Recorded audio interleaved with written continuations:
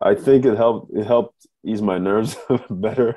I was really nervous in general about the wealth of information that's on there, and like I said, not wanting to fail, which is I mean, fear of failure is everyone is afraid of failure in some level or shape or form. But Yeah. I think you've definitely helped me narrow down how what my next strategies need to be, especially putting the right terms to them and seeing more clearly what I need to do. Because for me, it was I felt like before I came on this call, I had to have everything figured out before I sort of start running. But literally, I can start running little by little, little Yeah. jogs here or there, and it makes a mile, 10 miles.